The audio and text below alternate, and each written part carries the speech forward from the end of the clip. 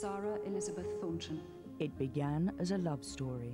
I thought, hello, something different about this one. But ended in tragedy. You are charged with murdering Malcolm I Thornton. can't believe he's dead. Did you want to kill I just him? wanted the misery to end, but that doesn't make me mad. Why didn't you leave him then? I don't know why not. I just loved him. Killing Me Softly.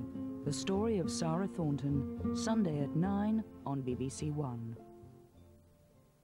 To some, he's a genius. What I've seen is remarkable. To others, he's a gambler. He is the largest single weather punter in the world. But come rain or shine, his forecasts are a sure bet. It's equivalent to winning a national lottery at least twice a year. QED meets the weatherman with the winning formula.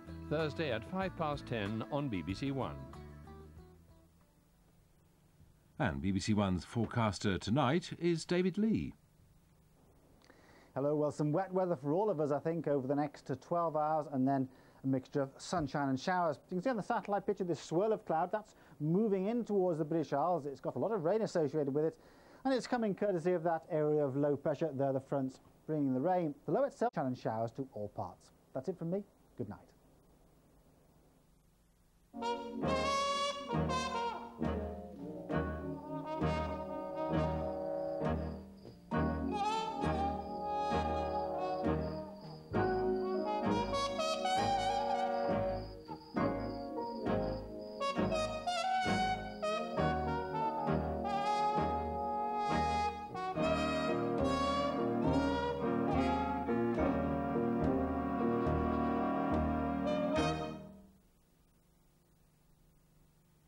That was a public information film.